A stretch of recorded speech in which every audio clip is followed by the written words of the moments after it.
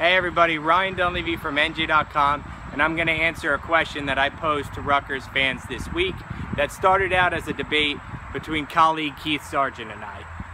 Janarion Grant is Rutgers' most valuable player since fill in the blank.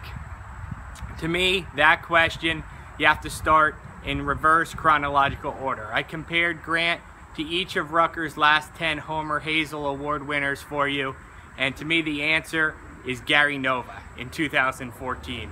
When you think back to Nova in 2014, threw for 2,851 yards, 22 touchdowns, just 12 interceptions, 5 of which came in one game, really led Rutgers to 2 huge wins against Michigan and Maryland.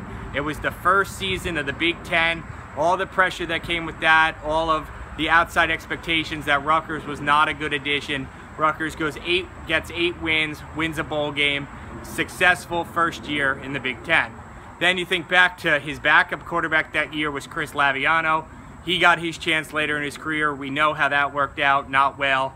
So if you think about replacing Nova off that team, incredibly valuable. If I'm going to take quarterback away, because obviously there's some prejudice towards quarterbacks whenever you're talking about value. If I'm going to take quarterbacks away, I go all the way back to 2011 to find a player as valuable to Rutgers as Grant is now. That would be Mohamed Sanu, 1,200 yards, receiving 7 touchdowns, 115 catches, which was a Big East record, breaking Larry Fitzgerald's mark at Pittsburgh.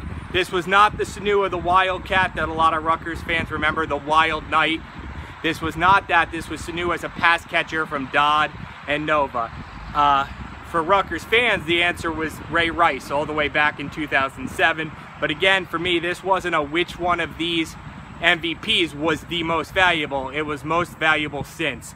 And to me, it's Nova if you count quarterbacks. It's Sanu if you do not. So thanks for voting. I appreciate it. And stay on NJ.com for Rutgers coverage all throughout training camp.